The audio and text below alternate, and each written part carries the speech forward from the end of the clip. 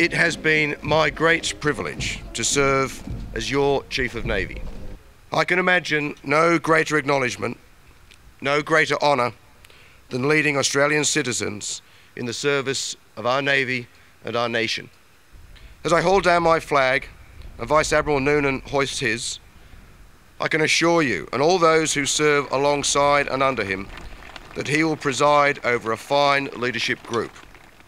Navy is part of this nation. We don't exist out of it or in its shadow. The white ensign we see flying here reminds us of that every day. And I have every confidence in our service and in our people, their strength, their cohesiveness, their character. Tackle the heavy seas head on. It's the only way.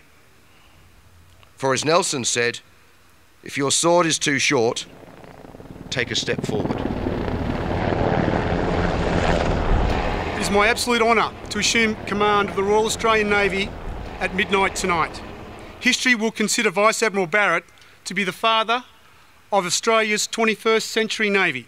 We must grow as a Navy, both as people and as a force.